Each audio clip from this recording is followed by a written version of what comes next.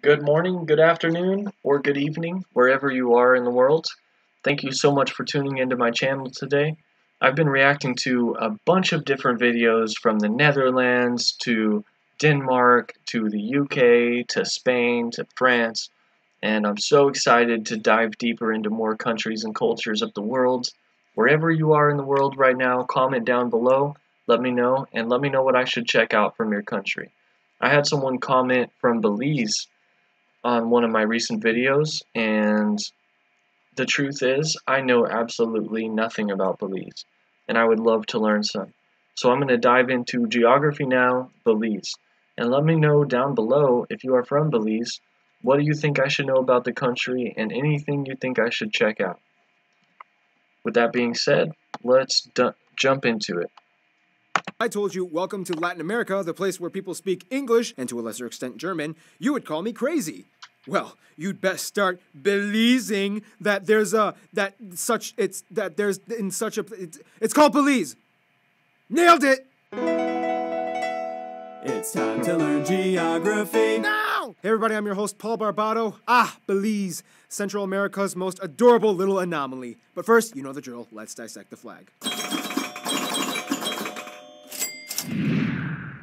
Oh boy, here we go, a flag with a lot of things to look at and a lot of symbolism. Okay, first of all, the flag is basically just a flag with the coat of arms. The backdrop is royal blue with red stripes trimming the top and bottom, a white disc in the center with the coat of arms. The blue and white represent the People's Union Party, and the red represents the United Democratic Party of Belize, the two major political parties of the country. The coat of arms contains two dudes, a mestizo guy holding an axe and a black guy holding a paddle, to indicate the major demographical ethnicities of Belize. Keep in mind, Belize and Malta are the only sovereign nations to have humans depicted on their flag. Behind the men is a mahogany tree and a shield supported by the hands of the men, tierce per pal inverted, which means divided into three parts, upside down in a Y shape, and the first left argent, a paddle and a squaring axe, and the second one to the right, a beating axe and a crosscut saw, and the last one on the bottom, a sailing ship. These items illustrate the historical foundation of Belize being a nation founded upon logging and the seafaring residents. Around the men are 50 leaves connected by a circle branch signifying the year 1950 when the People's Union Party was established and took power. Under the men, you have the nation's motto on a curled parchment,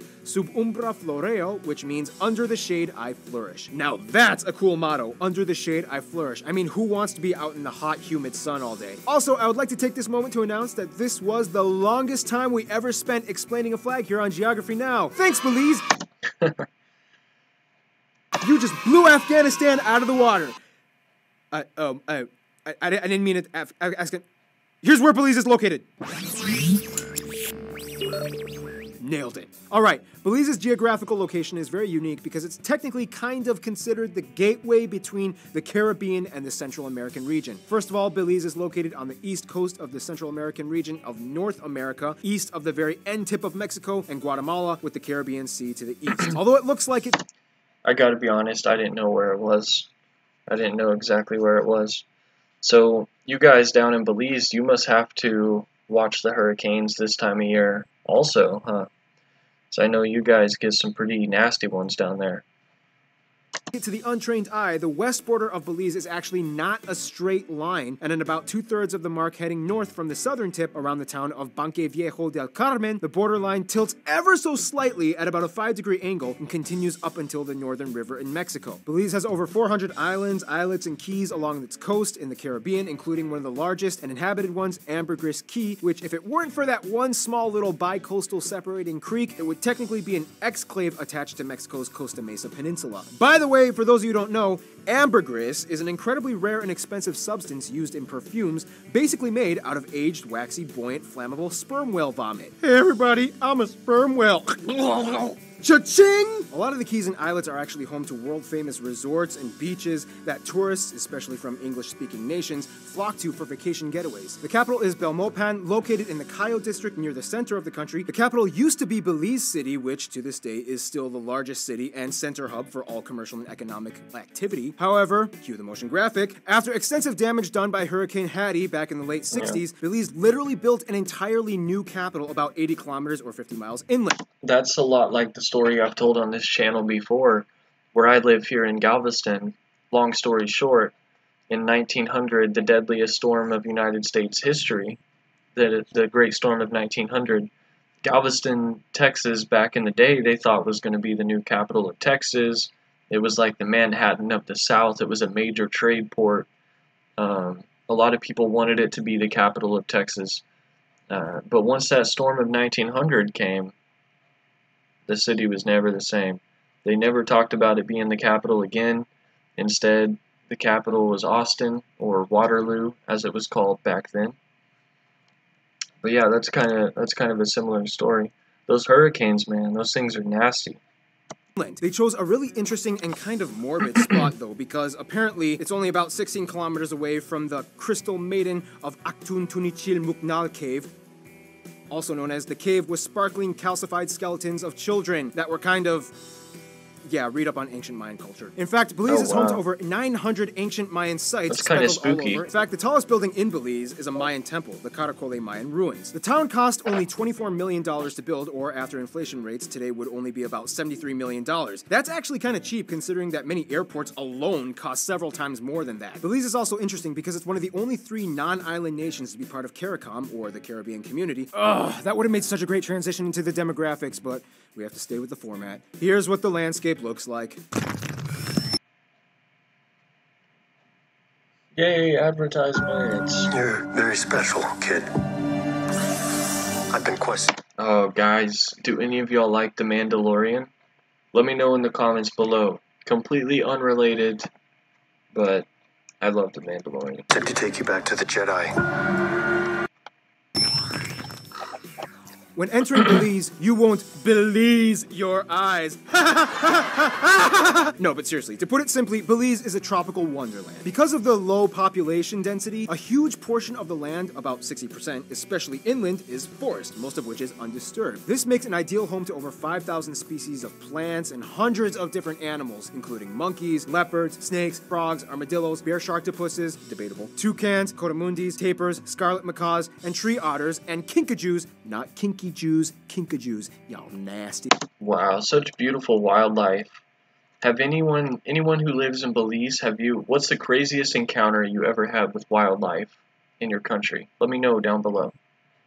Belize is also home to the first and only jaguar preservation reserve in the world, Coxcomb Wildlife Sanctuary. And that's not even including the coast. In fact, Belize has the second largest barrier reef in the world after Australia's Great Barrier Reef and is a hotspot for scuba enthusiasts. Speaking of which, one spot that Belize is absolutely famous for is the Big Blue Hole, located on the Lighthouse Reef Atoll about 70 kilometers or 40 miles off the mainland. And this spot is a huge circular submarine sinkhole that goes down for about 120 meters or 400 feet, where you can go into the hole and you'll be greeted by several colorful species of fish like parrotfish, angelfish, lionfish, trumpetfish, balloonfish, bear sharktopus fish, debatable. Chances are, if you can think of any noun, it's probably a fish and it's probably in the waters of Belize. Despite the abundance of fish and fishing being a huge part of the industry, Belize is actually very concerned about maintaining the reefs and has actually became the first country in the world to ban bottom trawling or seafloor fish net dragging. In terms of agriculture, about 20% of the land is covered in cultivated land, even though the potential for more is actually totally available. And to this day, bananas and plantains alone make up about 15% of all exports. Agricultural exports altogether make up about 40%. Inland to the south, you reach the Maya Mountains, the highest area of the country, home to the highest point, Doyle's Delight, as well as numerous ancient Mayan sites hidden amongst the hills. I would love to see some of those sites. That would be so incredible. In the 19th century, New World excavation was like the hottest thing to do that everyone was jumping on, and Belize was a favorite spot amongst many numerous British archaeologists. But the British, surprisingly, aren't the largest white minority in Belize. You'll never believe who it is, actually. It's actually kind of funny. To make things short, Belize is small but incredibly mixed. The country has a population of about 340,000 people. About half of the country identifies as ethnically mestizo, about 25% identifies as Creole or Afro-Belizean, and then you have about 12% that identifies as indigenous Mayan. Yes, people, that's right, Mayans still exist. They didn't die out. You're thinking about the Olmecs. And then you have about 6% identifying as Garinagu, or people who are a mix between Black and Amerindian. About 4% are Indian, like from India, Indian. And here's where things get really funny. Another 4% 4% of the population is actually German, or technically German-speaking Russian Mennonites. That's right, Mennonites, not to be confused with the Amish. Although they do look very similar and they have similar values, there is a difference. Originally, they are descended from Mennonites that started in the Russian Empire in the late 1800s, that moved to Canada, then to the US, then to Mexico, and then finally in the 1950s settled in Belize. Altogether, there are about 12,000 Mennonites, most of whom are ethnically white and speak Plattdeutsch, or a dialect of German. Funnier still, in addition, there are about 2,000 or so non-white people that have converted to Mennonitism, making it one of the few places in the world where you can see black and mestizo people donning the traditional plain trademark clothing of the Mennonite community. Belize is also interesting too in the fact that it is the only country in Central America that speaks English as an official language, and a lot of the people in Belize, though, speak Belizean Creole, which is basically a heavily Caribbean-influenced accent of the English language with distinct vocabulary word switches and written in a very basic phonetical structure. For example, the word language is written language. When we get to the Haiti video, you'll notice that they basically did the exact same thing, but with French. Each region is kind of distinct in its populace. For example, in the south, in Stan Creek, you have high populations of Garifunas, who speak and dress differently from the people in the north, like in Corozal and Orange Walk, which, by the way, has a high population of Mayan people. Closer to the coast, Such a diverse little country. So cool. you have the Creoles, and inland, don't be surprised to find the Mennonites. Eventually, Belize gained its self-governing autonomous status in the 20th century and full independence in 1981, but still remains a Commonwealth country of the UK. Speaking of ties to other countries,